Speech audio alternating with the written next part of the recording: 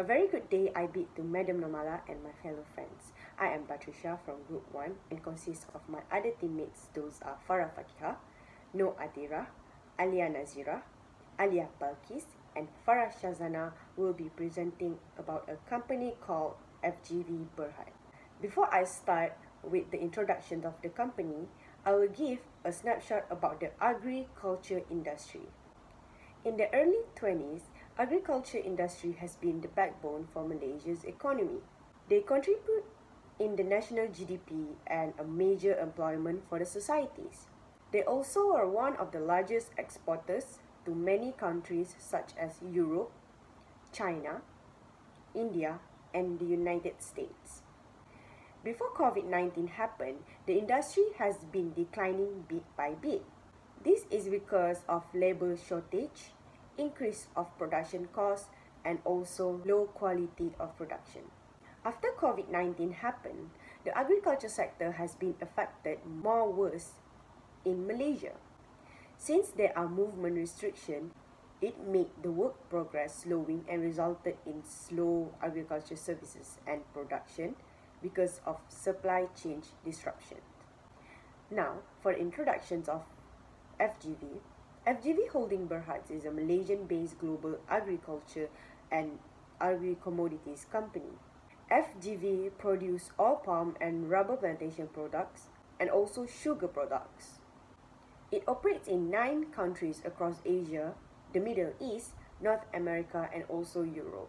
Their core business are plantations, sugar, logistics, and many other more. Assalamualaikum warahmatullahi wabarakatuh. I am Farah Shazana. So now I will talk about the background of FGV. So before we dive further into the case, let me explain a bit about FGV's background. So FGV Holdings Berhad was established in the year 2007. Felda had incorporated Felda Global Ventures Holdings Sdn Berhad, which is known as FGV Holdings Berhad now.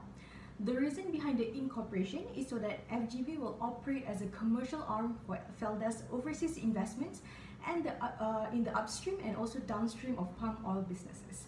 So the company was then rebranded to FGV Holdings Berhad in 2018. The reason behind the rebranding was to enable FGV to develop a stronger brand presence as an integrated player in its core business sectors. It will also reinforce FGV's positioning in the market and give them a greater competitive edge in the future. Assalamualaikum and hello everyone. My name is Nur Alia Balkis. So today I will explain about the financial issue in FGV. FGV Holding Berhad is one of subsidiary Felda. FGV knew that their parents company could help them to expand their plantation because they have a lot of land. So FGV decided to pursue Felda to do the land lease agreement, which is LLA. Felda was agreed to give lease at FGV. In November 1, 2011, FGV Holding Berhad and Felda signed a LLA in which Felda leased 351,000 hectares of its land to FGV Holding Berhad for 89 years. FGV agreed to an 248 million ringgit annual fixed lease rent and a 15% share of LLA land's operating profit under the term of the LLA. Next, under the name of FGV Plum Industry Sdn Berhad, FGV owned 88,497 hectares of plantation land and 68 plum oil mills. Within 3 years from the agreement was signed, unfortunately, FGV decided to terminate their agreement with Felda because they think they cannot proceed with the lease. Even though FGV knows they do not follow the terms and conditions of LLA, but they were ready to proceed with their terms and conditions, which FGV have to give back the plantation and pay for the compensation cost due to the company's financial performance could be between RM 3.5 billion and RM 4.3 billion. In conclusion, as stated in the start in 2020, Adrian Co, an analyst with Kenanga Research, says that in essence, the LLA termination is a negative for FGV. This is because the total plantation land bank of FGV will be reduced to about 80,000 hectares. The losing the LLA estates also means less control over FFB fruit quality and years replanting since 2011 to 2012 is made fruitless. It is expected that FGV might only replenish about 117,000 hectares to 143,000 hectares against the loss of about 355,000 hectares from the likely LLA termination. So the effect of the compensation and loss of land will affect the financial performance of FGV. My name is Nur Atira binti Ismail. I will explain the financial issue. The financial issue for FGV Holding Berhad is operational leakages and inefficiency in the system. The operations were not effectively and efficiently managed. Operational leakages and inefficiency in the system run into the millions of ringgit a year. This contributes to poor financial performance.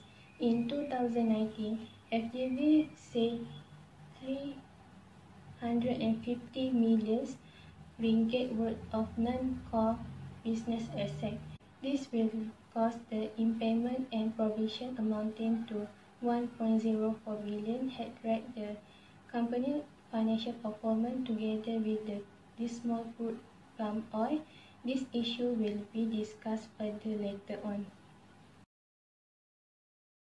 For liquidity ratio, we can see from the graph that the FGV Holding Berhad has a weak liquidity efficiency since the current ratio have decreased from 2015 to 2019. However, even though the current ratio has decreased marginally, it is still a good ratio since a current ratio greater than 1 is considered good.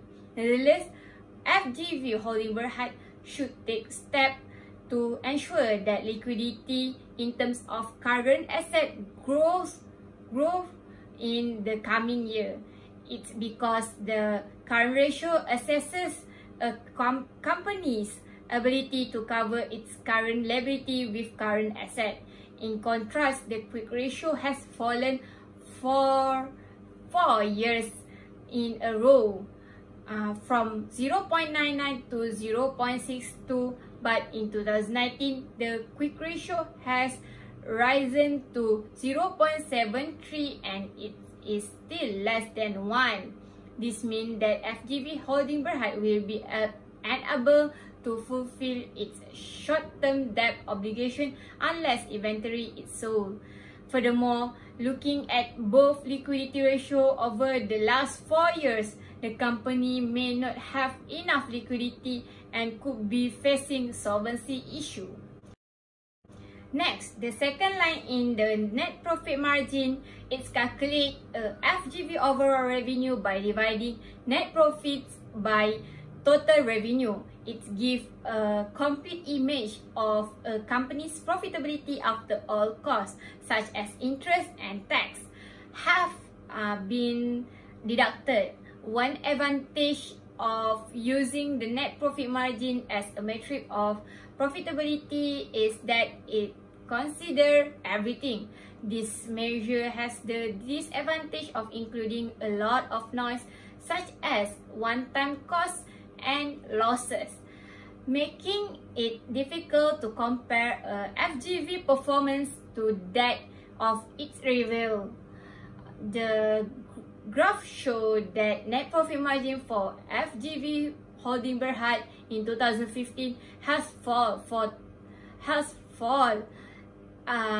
from 2015 to 2018 and increased back into 2019, but it is still negative value for ROE and ROA. the flow of the increase and decrease of ratio is same with the net profit margin because it is based on net profit after tax.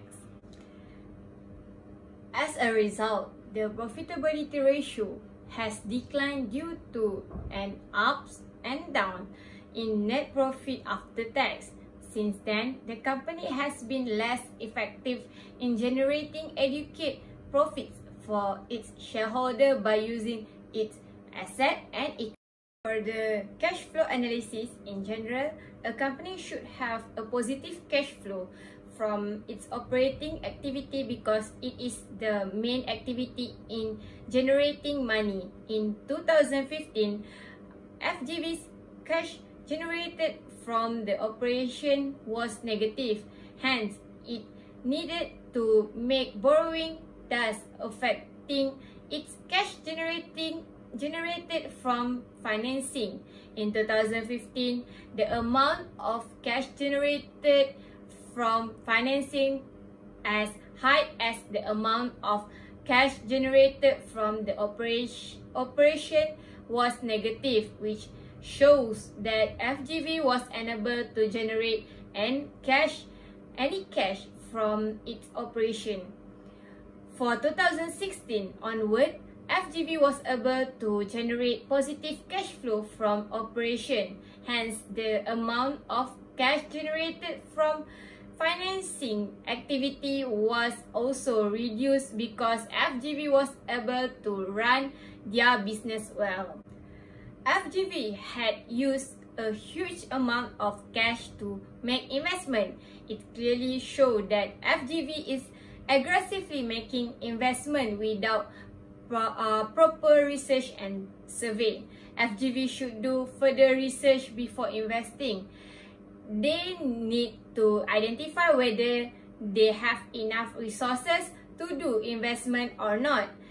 As we can see, there's no cash generated for 2015. However, FGV still insists on making investment without proper research. Thus, it will also affect the cash generated in financing, which FGV need to do borrowing to perform an investment.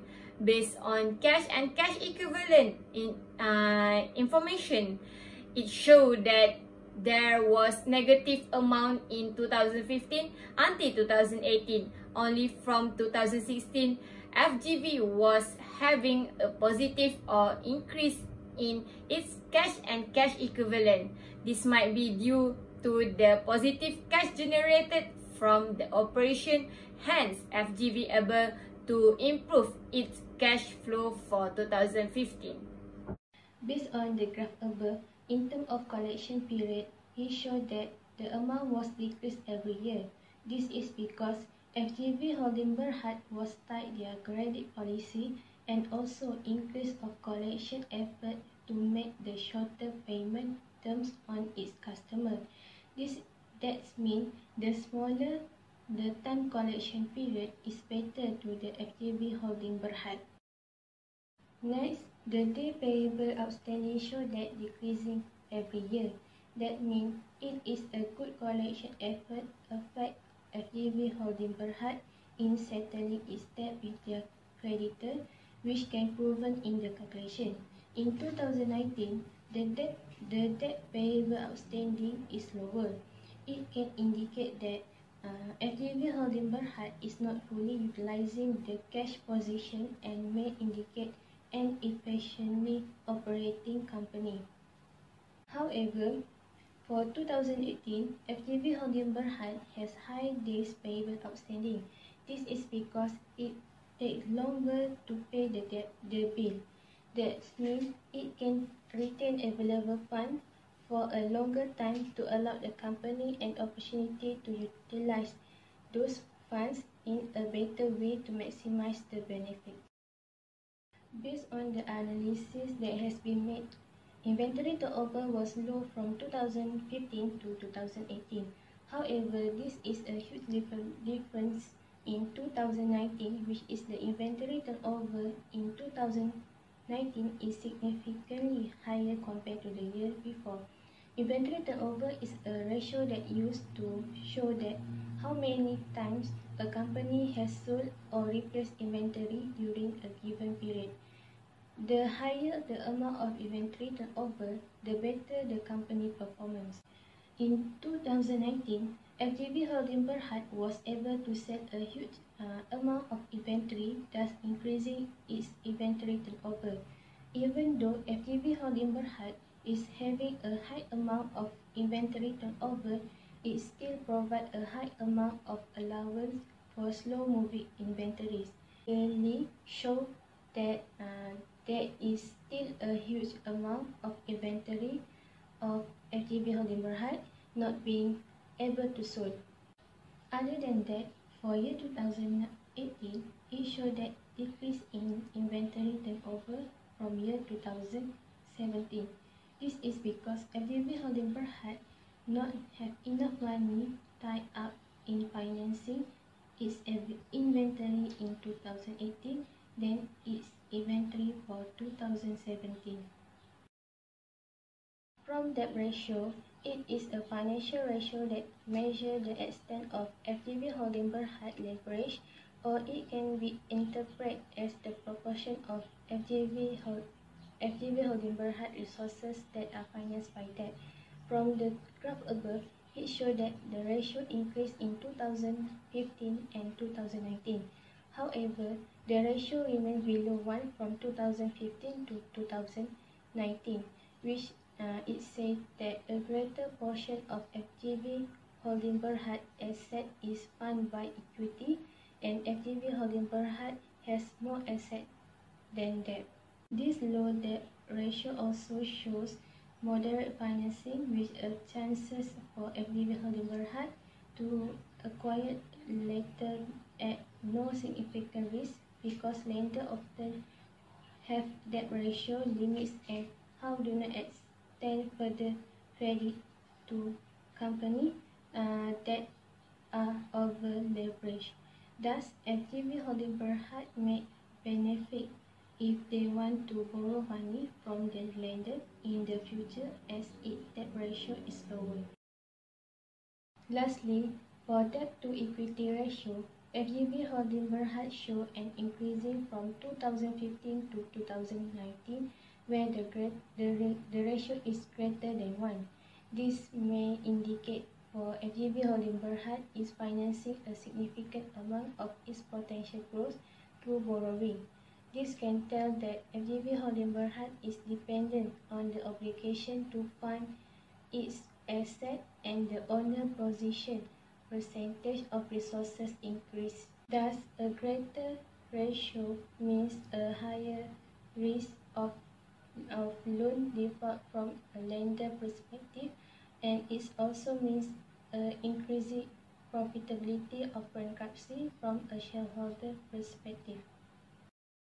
Assalamualaikum, I am Aliana Nazira. I would like to present operation issue that occur in FGV Holding Berhad. The first issue is forced labor. US Custom and Border Protection, or known as CBP, had banned import of palm product from FGV due to suspicion on forced labor in manufacturing process.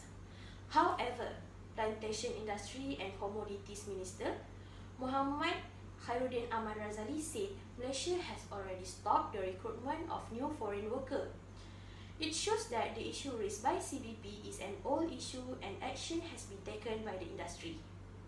Few steps has been taken by FGV, which is the first one is FGV has strengthened its procedure and process in recruitment of migrant workers by strengthening pre-departure and post-arrival orientation program for migrant workers. Next, FGV adopted its guideline and procedure for the responsible recruitment of migrant workers in 2019 in accordance with international standard.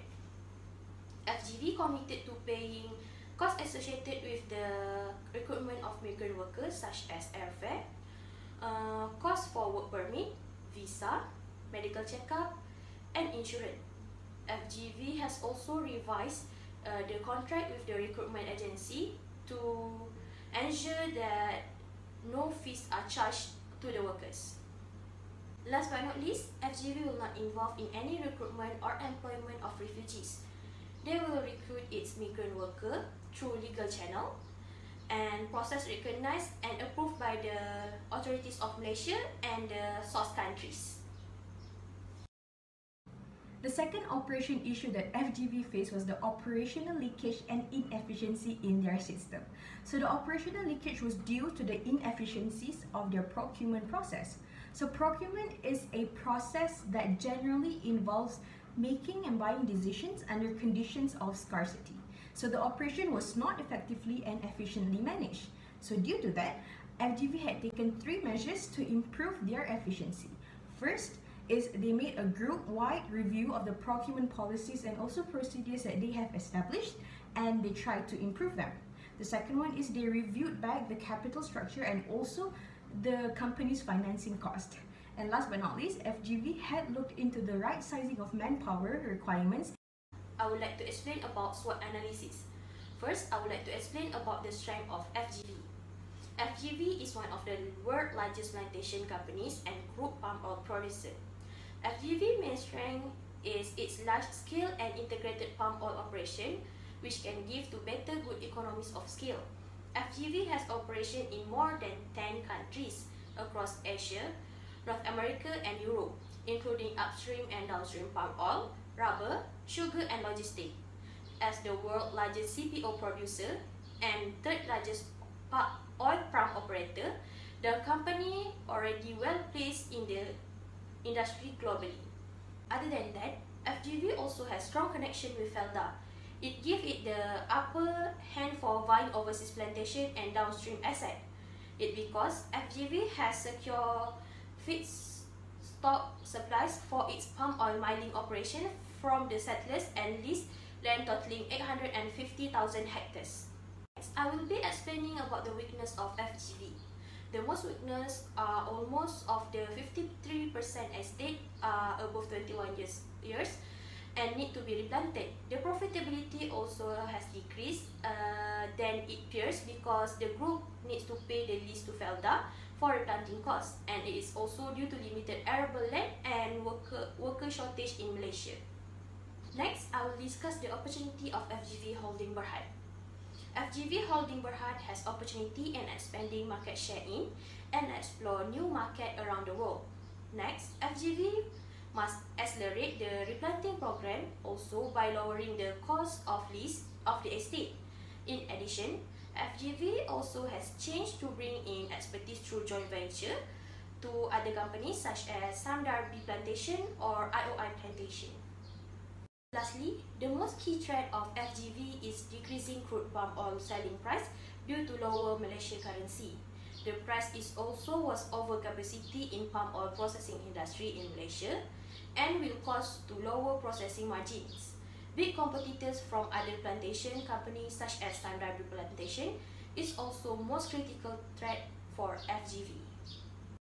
Alright, so next we will look into FGV's Porter's 5 forces model. So the 5 basic forces of the model is threat of new entrants, bargaining power of suppliers, bargaining power of buyers, threat of substitute products or services, and also existing industry rivalry. So we will look into the first force, which is the threat of new entrants. So FGV Holding Berhad's threat of new entrant is considered low. This is due to the strict and rigid policies by the government. Palm oil is an industry that is highly regulated by the government. So there might be barriers that will discourage new entrants to penetrate the industry, such as having unstable economies of scale, high access distribution channels, and also tight government policies. The second force is the bargaining power of suppliers. So FGV Holding Berhad's bargaining power of suppliers will be high. A buyer or a group of buyers is powerful if the industry is dominated by a few companies. So FGV is known as the largest company of palm oil in Malaysia. So it produces various products which are different from others, such as Saji's cooking oil, cream flavored sauce, mayo, instant noodle, rock salt, and kaya spread. So FGV also has the ability to do forward integrate. The third force is bargaining power of buyers. So FGV Holding Berhad bargaining power of buyers is low. So there are 5 different groups of buyers, which are innovators, adopters, early majority, late majority, and also the excessive traditionalists. So the demand for palm oil increases and the prices are predetermined by the government. So the major buyers that FGV have are from European Union, China, and also India, which have little control over the price. So the fourth force is the threat of substitute products.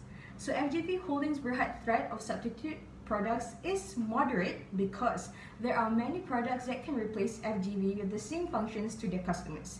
For example, FGV Holding Berhad produces the product brand Saji. So under the Saji brand, there are many types of products like Saji cooking oil, Saji mee, and then Saji sweetened concentrated and evaporated creamer. So it is not only this company that produces this product in the industry, but there are also many firms that produce the same product which can fulfill the human needs. So in addition, most of the companies that produces palm oil have the same procedures or process where there are 3 stages, starting from the process of transporting fresh fruit bunches from the farm to the processing of fresh fruit bunches of oil palm and so on, and the last stage of the filtration process. And so the last force is, which is the 5th force, is the rivalry among competing firms. So FGV Holdings Berhad rivalry among competing firms is high because there is a high number of competing firms in the plantation and also food beverages industry. So one of the factor is the low product differentiation and switching cost. So the companies usually compete on pricing because the product differentiation is low. So however, FGV Holdings Berhad differentiates its product by optimizing the formulations, packaging of their food products, and making variants in order to ensure that the company can compete with other competitors and no price war will erode in the company's margin. So next is the price control on plantation products. So a higher cost will drive less demand for palm oil based products as their price will shoot up and consumers will opt to buy cheaper alternative oils. So Malaysia does have a formal pricing policy on it. So the producers, distributors, and also retailers in Malaysia need to follow the pricing to be standardized in order to control profit maximization and high prices charged to the buyer. Assalamualaikum, hello, I am Farah Fakia who would like to present the next important part, which is the management issues that happen in FGV. So the first issue is former directors of FGV and senior management have been sued due to their failure to discharge their fiduciary duty and exercise reasonable care, skills and diligence in performing their job as they acquired a company that was in trouble at that time. FGV has filed a suit against 14 directors to recover 540 million ringgit, where it was to cover the losses that faced by FGV when the company acquired Asian Plantations Limited (ALP) in 2014. The method that triggered FGV to do an investigation is because of the unsuitable land for all palm plantations. The land was not suitable for FGV to continue its business for oil palm due to 7,300 hectares of land being unplantable and 2,600 hectares of land were encumbered with native customary rights claims. There are also few problems encountered by FGV, such as the land is hilly, there are frequent landslides happening at the location, the soil is shallow where it's not suitable for oil palm plantations. This is because oil palm needs deep and moist soil to grow. And last but not least, the roads are the logging ones, which cannot be used when it is raining, as the road will be too slippery and no lorries can pass through it. Next, the CEO of FGV, which is Datuk Zakaria Arshad, has breached the corporate governance code by allowing the practice of sales to Safetex without letters of credit.